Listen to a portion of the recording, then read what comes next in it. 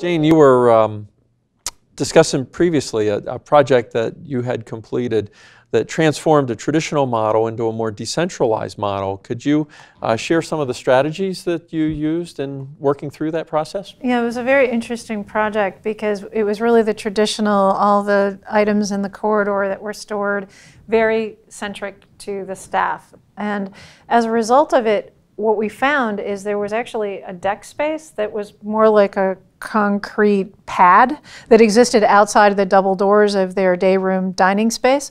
And it was completely unused, as the cobwebs indicated in the doorway, that it had not been opened. But looking at that, it was a whole nother opportunity to recreate a household in the center of a very institutional model. So it was still going to be a double-loaded corridor, but it was going to have a convergence of space.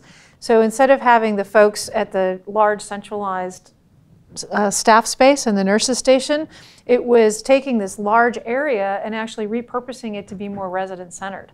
And so in doing that, you know, the staff would say, well, they're all lined up next to the nurses station. And I'm like, that's because that's the only place that really has activity.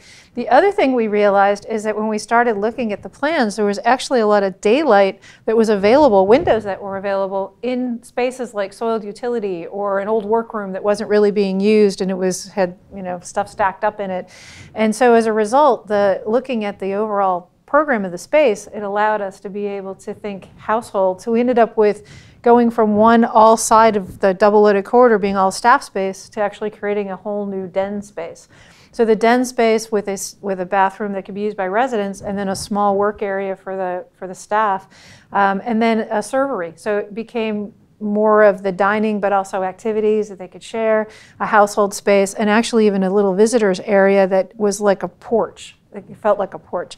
The other thing was the visibility out of it, because no one could really see out of it. When you looked across the concrete deck before, you saw like another wall. And so now when you look out those windows, you actually see the whole garden below as well. So it was taking a very, very tight space and trying to implement how you could actually change it. And then the finding of the windows was just like a bonus to actually get daylight and views into a central core. So I think that many people are challenged with this right now in terms of both room design as well as the household component. So I think that if you really look at the program of it, talk with the staff, figure out from the residents and the family what's needed,